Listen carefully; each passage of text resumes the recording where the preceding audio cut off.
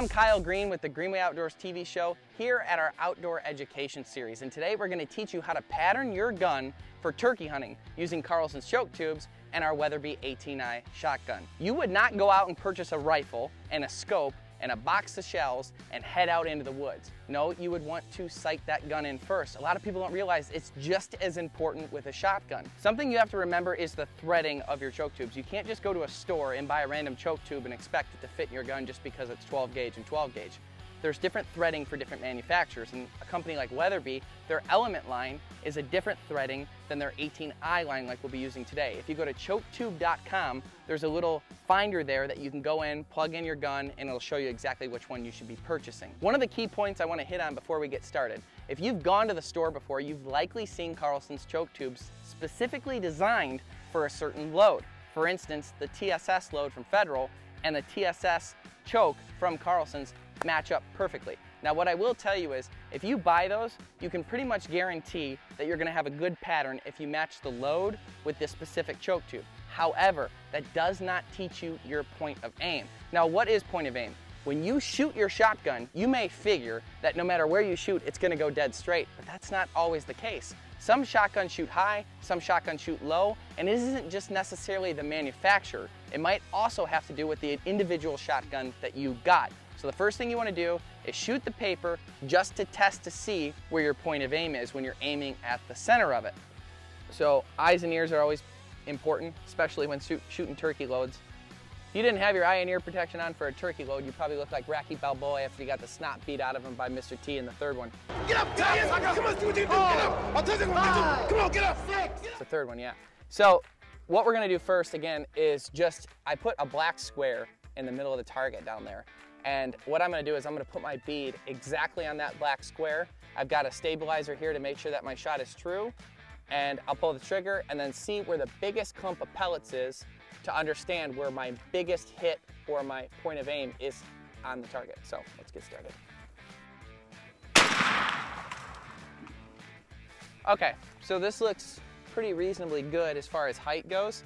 I aimed right at the center of this. It looks like my pattern is favoring the left side, maybe slightly low, but for the most part, if I'm putting it right on a turkey's head, that turkey's dead. So point of aim, maybe a smidge low, but that has been pretty consistent with the patterns that I've done in the past. So probably right there is our point of aim. So when we figure we're shooting right at this, a lot of our pellets are gonna be right here.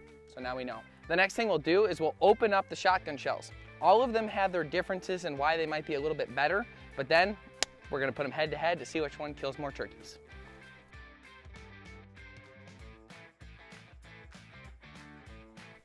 Okay, so let's break down what's in each one of these shells. So we'll start with the Magnum blend from Heavy Shot. Now, because of their proprietary metal, it is heavier than lead. Now, why does heaviness matter? Density matters because it carries more knockdown power at longer ranges. The denser something is, the more knockdown power it has, the momentum it keeps while going down range. Now, the cool thing about this is it has a mix of, this one has 5, 6, and 7s. Now, the 7s are great, and kind of the claim to fame to this is the fact that if you are running and gunning in a turkey field like our friend Ray Hoodie, then what might happen is you might not be able to sight in or know exactly the range that your turkey is at the time. It might be 30 yards, it might be 50 yards. Because you have 5, 6, and 7s, you have a different range and more knockdown power at close range, middle range, and far range, all in one shell. Something cool that you'll notice right off the start, because we cut into these so you could actually see what's in them, you'll see that at the top are flax seeds. Now the cool thing about flax seeds is they are biodegradable. They don't leave any trace left in the woods after. So by using that as like a leveling at the top of the shell, it makes it so they can have like a consistent crimping at the top, but yet use something that's biodegradable. So environmental and Heavy Shot, that's kind of like their claim with that. So we'll go ahead and pour this guy out. Okay, so what we're looking at here, you've got your smaller pellets worked in, medium size, and then bigger ones, but you can kind of see that range. Judging the pellets, they all look pretty uniform, mostly circular. You know, they look like little globes. Some of them are a little bit deformed, like this guy there. It seems like the 7s are a little bit more deformed than maybe the 5s or 6s, but overall, it looks pretty uniform, looks pretty good. I like the idea that they use the flax seeds in there, so No complaints here. And for this box of 5 shells, I mean, granted it is 2022, so there's a weird ammo thing going on right now, but I paid $58 for 5 rounds of this heavy shot round. This is an expensive option for 5, and I'm gonna take that into account when I kind of pick my winner at the end. So moving on to the next one, this is the 3rd Degree by Federal Ammunition. To stick with kind of the same basis, I went with something that had a mix of 5, 6, and 7 again. Now, the 5s come in copper-plated lead, so obviously heavy lead. The copper keeps the pellets to be more uniform, and then the number 6s are their flight stopper lead. So I call those the little flying saucers. They've got what looks to be like little razor blades around the circumference of those pellets, and then the number 7s are their heavyweight shot, which is heavier than lead. And we'll go ahead and pour this out and get a look at this one. So first things first, these little red plastic-looking dots. Those guys there are just the same as the flax seeds were in the other one. They're just kind of the buffer for crimping. This is very interesting. You know, you've got the heavyweight shot in there at the 7s, which is obviously good. You've got the copper-plated lead, which is obviously very consistent, very good knockdown power with the lead in there too. And then the flight stopper is, you know, for what it's worth, it's in there. When you look at them on the paper, you know, they look all perfect and have like this perfect little razor blade around the outside of them. Honestly, looking at it up close, to me, it just looks like a little piece of shrapnel on the side. I'm sure it feels a little sharper and probably does add a little bit of knockdown power, but I don't know. I get a gimmicky feel from it. I'm not saying it doesn't work, but I get a gimmicky feel from that. So a couple key points I want to hit on too is moving over to the Winchester XR. You've got 2 ounces of shot at 1,200 feet per second. The 3rd Degree was 2 ounces of shot at 1,250 feet per second. And then the Magnum blend actually had 2¼ ounces of shot at 1,200 feet per second. So this one has the most shot, this one has the fastest shot, and then you've got the Winchester one here. Now, the one claim to fame that they have is that they're better, the XR, at longer distance shots. So one of the key things that they talk about is over standard traditional turkey loads at a 10-inch circle at 60 yards, they have more double the pellets than any of the traditional loads. So that's kind of their claim. Now, the first thing I noticed about opening this up, and I also want to note that I'm using 6 shot with this one because it isn't a blend. The other ones were 5, 6, and 7. I just went with 6 because it was in the middle. And to be completely honest with you, that's all I could find right now because ammo shortages are nuts. So first thing I'll notice is when we cut off the top was I was getting ready to pour it out like I did the other ones, but it didn't come out. So it looks like there's like a seal on the top and it's almost like a clear gel feeling material, which I'm assuming is what they use to keep it crimped, and maybe that's also something that helps keep the pellets uniform for having tighter patterns. But I literally need a knife, and I'm not even holding it properly in order to get these guys out. But as I do it, obviously it's not happening clean, and it's not happening in a way where I can show you all the pellets and how pretty they are in there like the other ones. They seem to be all stuck together pretty good. And this is nothing, they're brand new. It's not like I left them out and got them wet and I'm like Jeffrey or something like that. These were well taken care of. So they should be good to go, but unfortunately we're not gonna learn much from beating them up today, except for, man, do they keep those things in there pretty tight. Yeah, it's almost like, it reminds me of like the texture of like salt that you would put if you're like from Michigan. You put salt on the roads. That's kind of what it reminds me of in there. So I'm not saying that's a good thing. I'm not saying it's a bad thing. I'm just saying it's clearly different than the other ones. It's also the cheapest load at $32.95, but at $32.95 for 10 loads, which means it's roughly $3.30, whereas the 3rd Degree is going to be more than that, and the Magnum blend is 2.5 times even more than that. So this is the cheapest and definitely stands out as being the most different, but let's start putting them through the rounds and see how they target on an actual turkey head target. Okay, first one up is going to be the Magnum blend. You're about to watch me spend a cheap steak dinner, not a good one, on 1 round just for you people, so you should be nothing but grateful. But Magnum blend from Heavy Shot. Pump it in. See how it looks.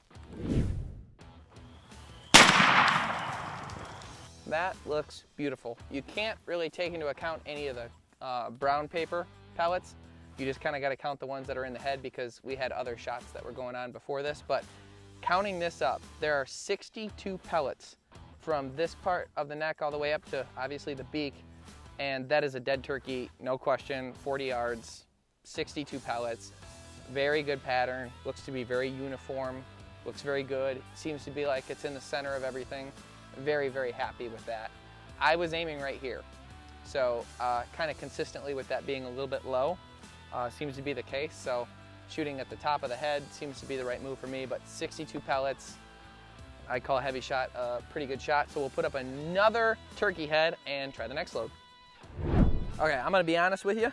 Even after the warm-up rounds, that Magnum blend rattled my ancestors. So that one had quite the kick to it. I mean, all turkey loads are gonna have a lot of kick to it, but we'll move on to the 3rd degree next for a Federal Premium. Okay, looking at this guy, it's still pretty good, pretty uniform. It seems like there's a few more fringe shots in this one, and the overall pellet count in this guy is only 53. So we lost some pellets, not quite as effective, but make no mistake about it, this is still a dead turkey. And for the other one being 2.5 times more money, you're obviously getting a little bit better pattern, and you can feel good about the flaxseed too, but at the same time, this is a dead turkey. So a dead turkey is a dead turkey, and the shell difference is there.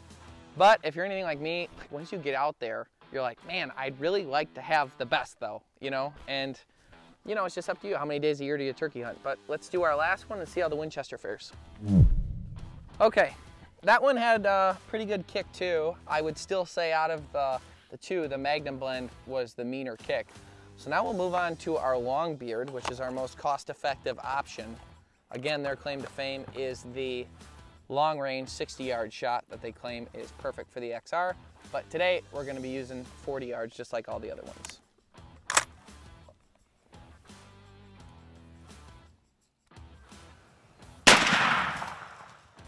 My spidey senses are telling me that with this guy, we have 72 pellets in the head once we checked. So I'm also gonna say, I didn't expect to have a clear winner in this whole thing. I expected it to be very close. And while the pellet count is close, the density of where the pellets are placed in the head itself, all the shots were exactly the same. I aimed at the same spot every single time.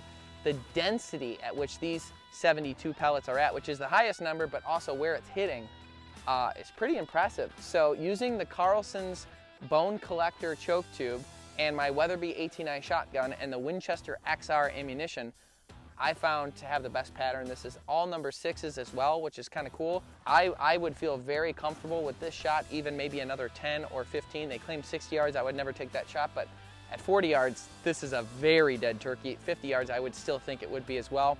I'm gonna be loading up with XRs this year because of this pattern, but that doesn't mean I'm trying to sell you on that brand. That means for my gun, my choke tube, this is the setup that worked for me. It could be completely different for you, so please use this video as an, just more of an idea starter on how to pattern your gun, as opposed to specifically what brands I was using today, because for you, it might be different.